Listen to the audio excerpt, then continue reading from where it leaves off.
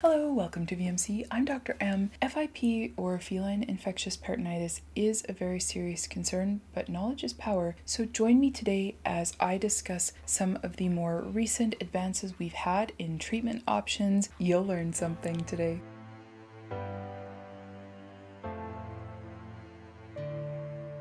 Feline Infectious Peritonitis, or FIP, is a disease that is caused by a feline coronavirus. Strains of feline coronavirus are found in the cat's GI tract. These are called enteric coronaviruses. Cats infected with enteric coronaviruses generally have very mild or maybe even no symptoms when they are originally infected, and they tend to spontaneously recover. The problem is that approximately 10% of cats who are infected will have that virus mutate in their bodies. That is when it develops into FIP. The mutations that the virus undergoes will allow it to spread through the body, often the lungs, the kidneys, the brain, and it will start to cause inflammation there. When the cat's immune system starts to attack the virus, this is when we will begin to see clinical symptoms of FIP. Once the cat has developed clinical FIP, it is a progressive disease,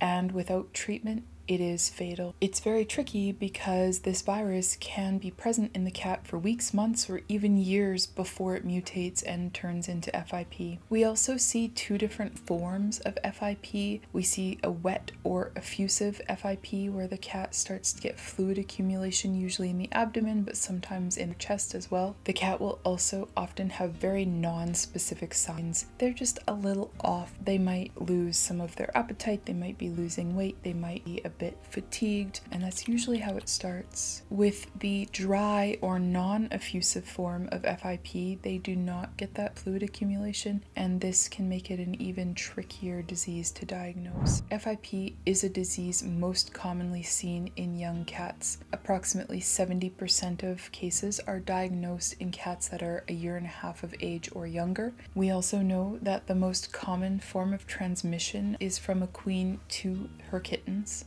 Often, the kittens will become infected between 5 and 8 weeks of age. Research also indicates that cats that are housed in high-density situations are more susceptible and more likely to develop FIP. Purebred cats may also be more likely to develop FIP, along with male cats. The diagnosis of FIP is incredibly challenging. Often, we have cats that have a fever that is unresponsive to antibiotics, or a fever that just keeps coming back and it's a bit cyclical in nature. We will also check blood work panels for certain inflammatory markers that can be suggestive of FIP. If they have the effusive or wet form, taking a sample of the fluid and looking at that can also be helpful. The fluid will often have specific characteristics that allow us to figure out that this cat likely has FIP.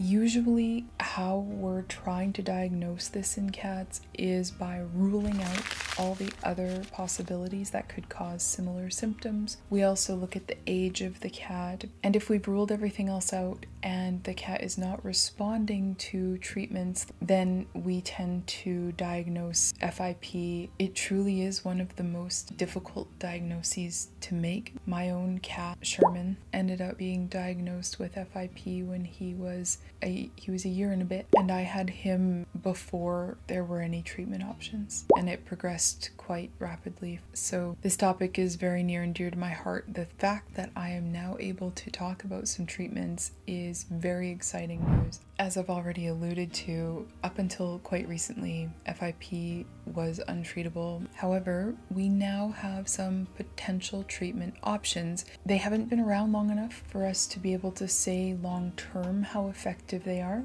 and they are less effective for dry FIP than they are for the wet or effusive form. That said, this is still a major advancement that we even have some options to offer people. So the drug is currently called GS441524. This is the active form of remdesivir. Some people are using this drug in an injectable form.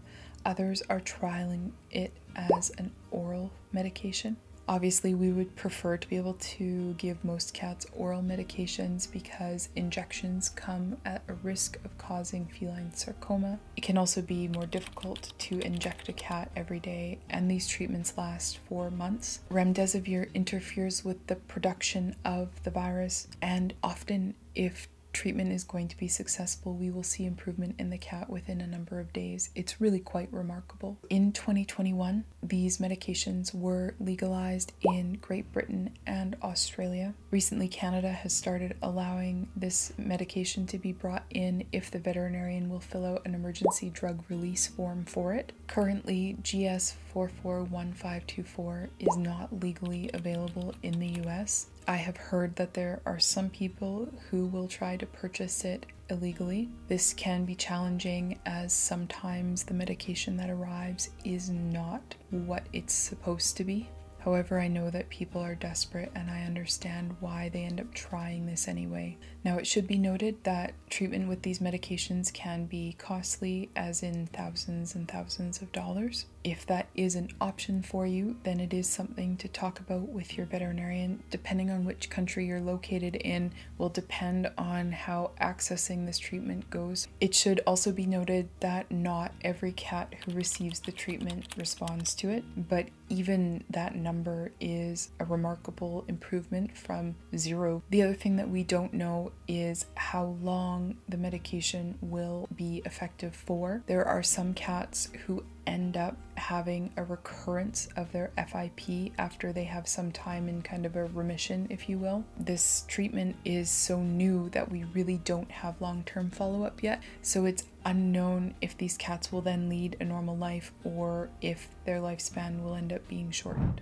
During treatment, a lot of cats also need symptomatic medication and treatment by your veterinarian. So this is a treatment process that you need to work with your veterinarian closely on. Sometimes this means medication to help appetite, reduce nausea, to reduce pain, and so on. If you've been watching my videos for a while, you know that I am all about prevention. I would much rather prevent a disease than have to give people the information on how to treat it. Unfortunately, there really isn't a way to prevent FIP at this point. The feline enteric coronaviruses are so ubiquitous, and we just don't have a good way of preventing the spread of them at this point. Obviously, not having a high density of cats is very helpful. You should also make sure to keep litter boxes away from food and water sources. It's also important to have regular veterinary care and do the best you can to keep your cat as healthy as possible. All in all, because we don't have a great way at preventing FIP at this point, I'm hoping that more countries will allow these new treatment options to be used legally by veterinarians. That will enable more research studies to be done, and that will also help us to treat and save more cats for sure, but maybe that will also lead to eventually us having the ability to prevent the spread of these feline coronaviruses. I put up a new video most Fridays, and I read every single comment. To prove it, I highlight a new one every week. If you have had experience treating your cat for FIP, please tell me about it down in the comments. I would love to hear from you. And if you have a video topic that you'd like me to cover in the future, do not hesitate to leave that down below either. I look forward to seeing you in the next video. Bye. Okay, come on. Good girl.